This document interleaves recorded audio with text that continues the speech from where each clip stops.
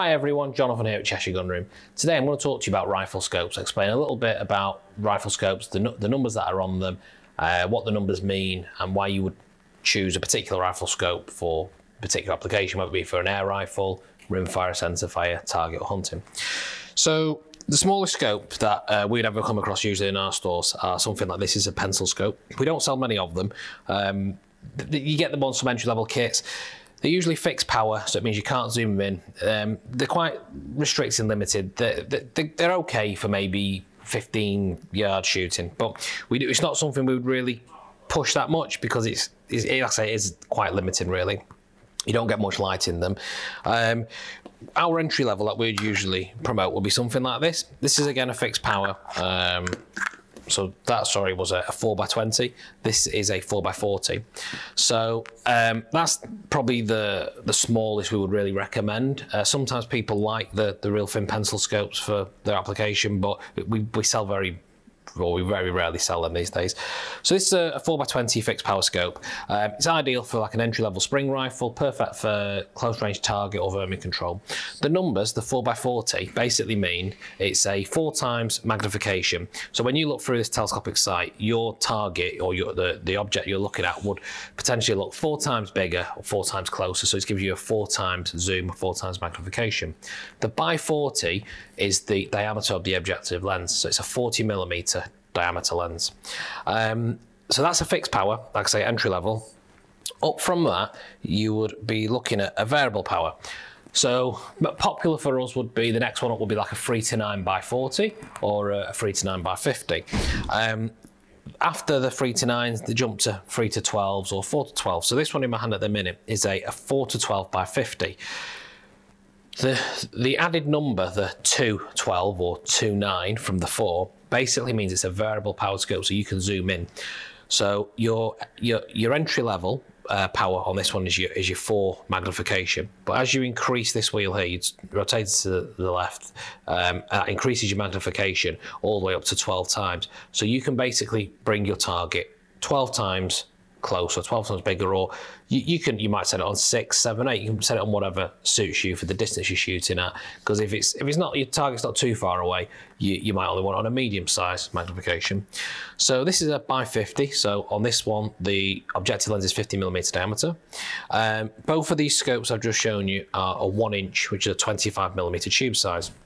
So you get several different sizes of Riflescope tubes. You get 1 inch, known as 25mm. You get 30mm, which would be something like this one. You get a 34mm, which I've not got an example to hand, but also that one is recently come on the market. That's the new Swarovski DS, and that's a 40mm. So you can see the size of that's quite a chunky Riflescope. So 4x40, you get your 3 to 9 by 40s, you get 44s, 50s. We find 40mm and 50mm objective are the most popular. You do get 56mm as well. I think that DS was a 56.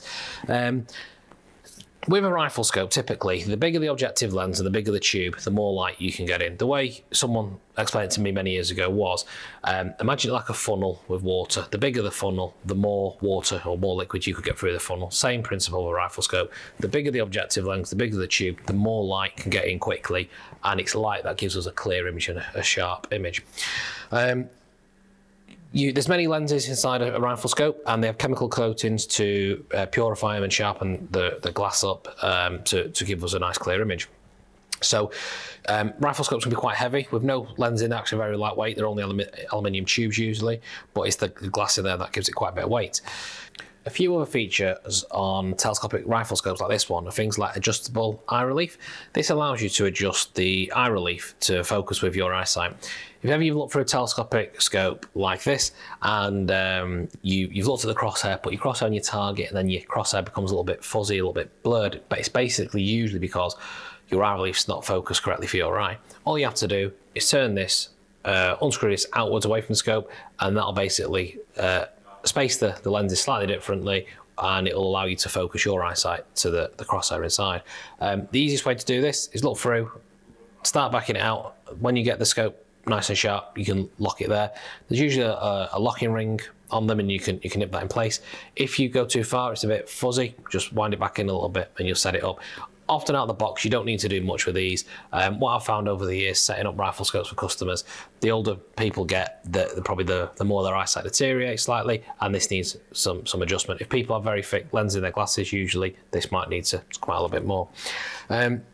This particular scope I'm holding is parallax adjustable, and it's an AO, which means adjustable objective.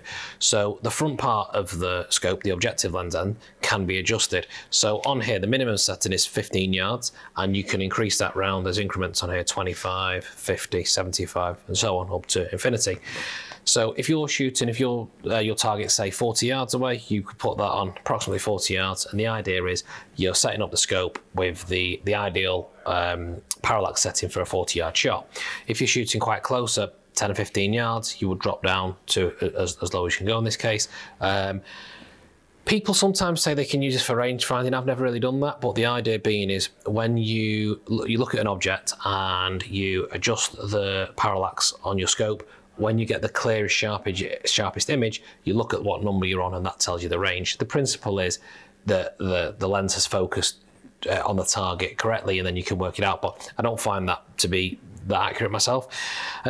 Other parallax adjustable scopes are ones like this. So this is a side parallax, so you might see phrases such as side parallax or side wheel, and basically the parallax, instead of being in the objective lens, is at the side here, so you can adjust this turret here to allow you to focus your lenses. This is quite nice if you're range shooting and you don't want to be stretching around to adjust the scope like that. You can adjust it at the side here. Other features are illuminated reticule, and so that's where your crosshair can light up. So usually crosshair is typically etched black, but then you can put a little bit of light on it, usually red, green, sometimes blue and orange. Different brightness settings, so on a very bright day you might need a high brightness setting so that the crosshair stands out. If it's low light or quite overcast, woodland, or quite a dull day, a low brightness, one or two brightness setting would be adequate enough for you to see your crosshair. That can be quite useful if you're shooting, say you're vermin shooting in woodland and it's quite overcast or dark. It's by no means night vision, but what it just does, it allows you to see that crosshair easily on your target. Often you'll probably look through your scope and see your crosshair, and then all of a sudden you'll struggle to place your crosshair on your target because everything's dark in the background. It's hard to pick out the crosshair, and to have a nice accurate shot, it's nice to be able to see exactly where your crosshair's pointing. A nice feature on a scope like this is you can actually zero your scope. So imagine we'd set this up now on an air rifle or rimfire, whatever it may be. Zero your scope, and let's say it's a 1.7 HMR and you've zeroed for 100 yards. What you can do is you've done your zeroing, and now we're at 1.4 on the top turret there. You can undo this top cap. Now, not every scope has this feature, so be careful before you start undoing turret caps. But you can basically undo the locking screw on top, and it allows this top cap to spin freely, and that there is not actually making adjustment to the turret. And what you can basically do is set this back to say 0 and then lock it down, and what we've now done is your rifle scope is 0 to 100 yards and the top turret is also set on number 0. So then you can re-zero your scope to say 150 yards. So you would lift up your turret, you'd make your adjustments, zero your rifle in, and you're at 150. And let's just say it's 1.8 on the turret cap. You could set your rifle up now and you can swing it around to 0. That's your 100 yard. You should be absolutely bang on 0 at 100 yards. And then your 150, you go to 1.8 and you're right on target. So it takes away the judgment and the error for aiming over and under and so on. So that's quite a nice feature for people who use it on hunting or for target. A lot of scopes come with scope lens covers, so that's the simple bikini cap. Some are the aluminium ones, they're like an aluminium flip up. Oh, sorry, no, they're a plastic one. They're a plastic on that MTC one there, and they come supplied with that. That one there is an aluminium. These are quite nice, they're quite good quality them.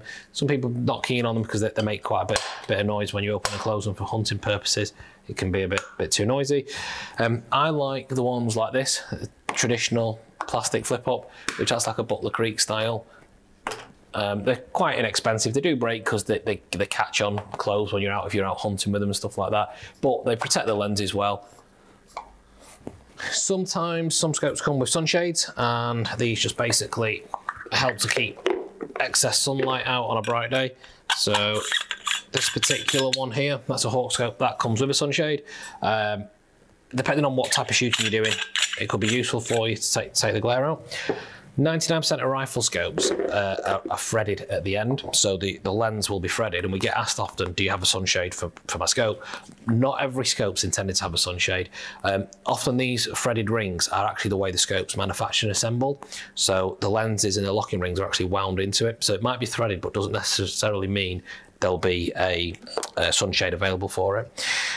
So we've touched on the size of scope, tubes and so on. So you've got, like I said earlier, you've got the 1 inch, 30mm, 34 and 40. The 40mm, and that's a specialist mount. Most air rifles would use something like this. That's these are a 2-piece ring, and they're a 1 inch, that's a high. You do also get a 1-piece mount, so they're your 2-piece, that's a 1-piece. These are quite good for air rifles and rimfires, pre-charge rifles, especially because they'll avoid the magazine, because sometimes the magazine protrudes quite high on the top of the rifle. On certain spring rifles, if it's quite heavy recoil, then you may wish to go for a 1-piece mount because it gives you a little bit more clamping surface area.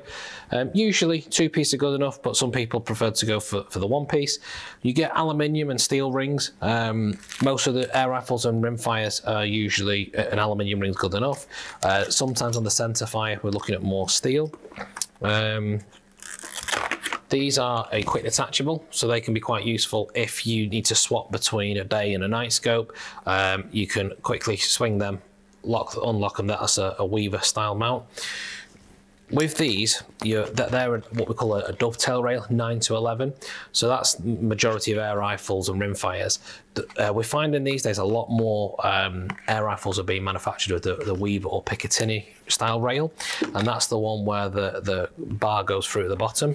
So like this quick detachable one, or I've got a worn one here, and there's an aluminium recoil bar that goes in there, and that helps to prevent the ring from slipping backwards.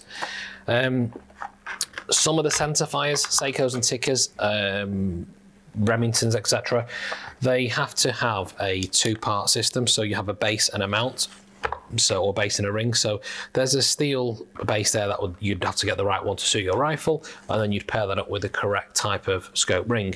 So we would put these together. That's your base, that's your ring, a little bit of thread lock between. The idea with the thread lock, it just helps to prevent the screw from loosening. You don't ever want to over tighten or put too much adhesive in there. The idea is it just stops the screw from coming loose. And if you need to remove it, you can with a decent Allen key torque wrench. You can usually release it quite easily. The nice thing with a set like this is you can get the exact size spacing that you require. You always want to try and get the scope as close to the barrel as you possibly can. It just helps with zeroing and the gap above the scope and the barrel and the angle in which your projectile will fly. The closer you can have the scope to the barrel, the smaller that angle will be the trajectory for zeroing. With air rifle and rimfire rings, usually we'll use stuff like a good quality Allen key to lock them up. Sometimes they require a screwdriver. If you're doing quite a lot with your air rifles or your rifles, a mini gunsmithing kit like this, a decent sort of quarter hex screwdriver and a changeable bits to make sure you got the right tool for the task is ideal. On Centerfires, sometimes, depending on what the caliber is, the type of ring and base and screw, etc., it might be necessary to torque the screw up to a particular setting. So we'd use something like this, which is an adjustable torque wrench or torque meter, and you can set that. It could be anything between 20 foot-pounds of pressure, or inch-pound of pressure, or 40 inch-pounds. So sometimes your mounts will come with instructions to what setting they need. Like I say, it's mostly on the Centerfires and bigger, heavier calibers, heavier recoil for something like that. Occasionally, scope mounts will have a a nut on the side here, and we'd try and make sure we match up the correct size spanner for that nut. I'd never use an adjustable because it's easy obviously for them to slip around, but if you get the right size of spanner, you shouldn't go wrong.